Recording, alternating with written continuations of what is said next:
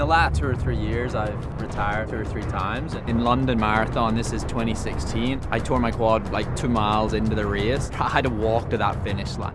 I didn't make the Olympics and I didn't run my time, but I knew I was proud of myself. And then I guess I quit and retired. I think I lost a part of myself when I stopped running, and I lost that part of myself that gained confidence every day. And so I made this choice back then to get back into running, and there was no goals at that point. I just wanted to probably feel better about myself, and I knew I was better being a runner. I was a happier person being a runner.